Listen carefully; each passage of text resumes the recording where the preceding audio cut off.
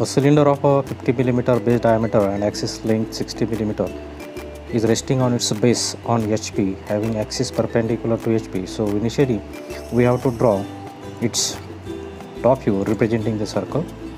Draw the circle and locate its center point by drawing the two perpendicular lines. Then we have to locate the 12 generator points. By using the compass, set these 12 generator points on the circumference of a circle.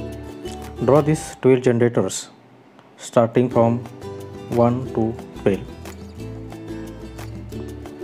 These generators should be very faint because it is not an active part of our drawing. Just these are the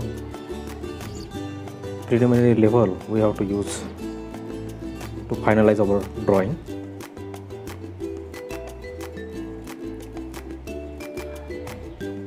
These are the generators which appears just as a spokes of a bicycle ring. These are the 12 parts. Now we have to draw its front view. In front view, a rectangle will appear having the dimension of a 50 by 60 mm length. Project or shift all these base points in front view. Label these points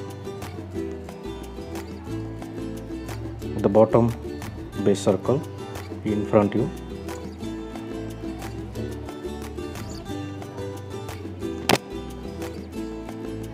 Draw the axis length of a 60 mm.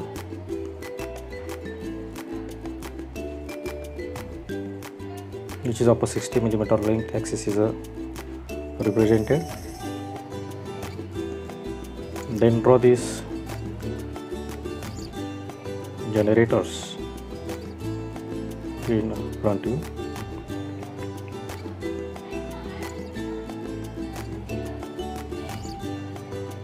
Now we have to locate the section plane.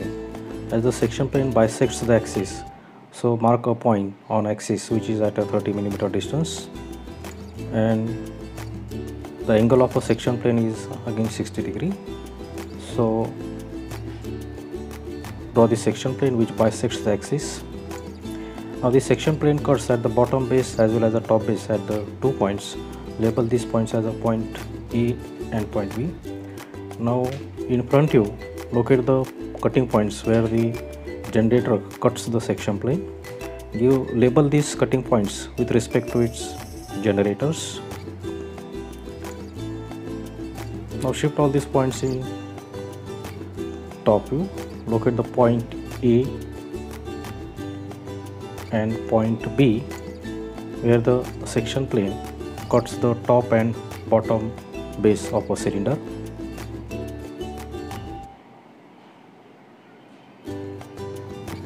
So this represents the sectional top view.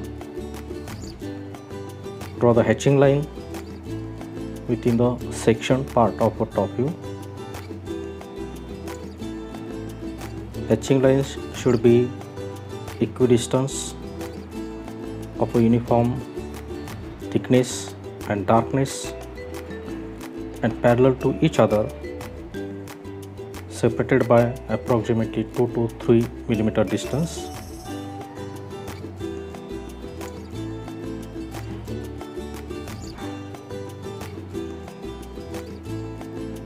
Now we have to draw the true shape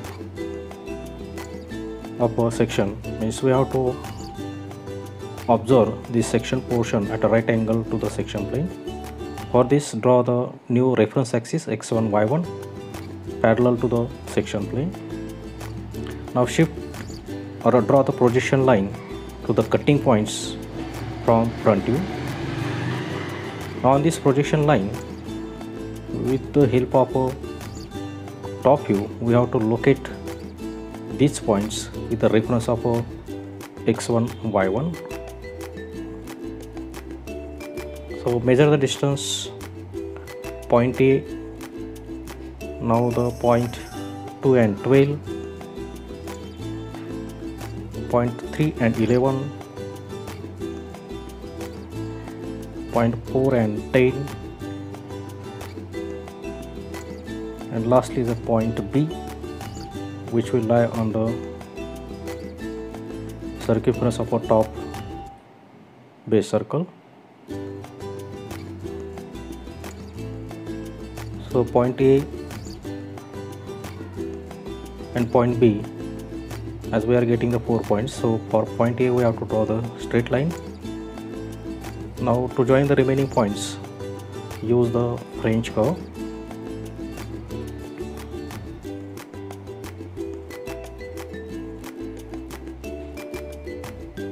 So some trial and error and much concentration is required to select the proper profile of a French curve, so that we can draw the smooth curve passing through these points.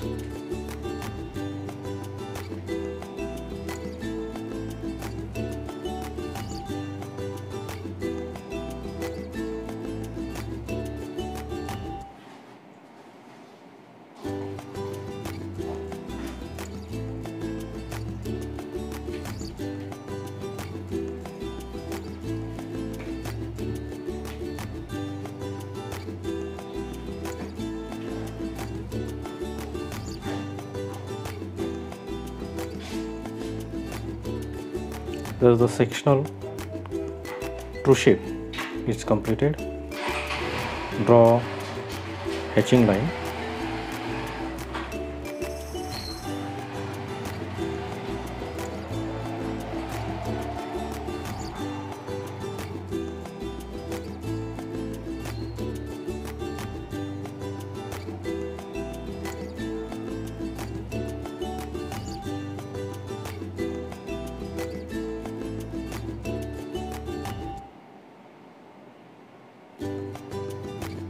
Thus the hatching is completed, true shape is also completed. Now darken the required portion of a front view.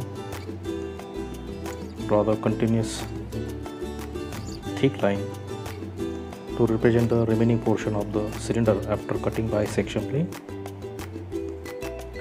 Angle of a section plane with respect to horizontal plane or XY is represented. Give the dimension of a base circle, the diameter of a 50 mm, so radius is a 25 mm. Thus the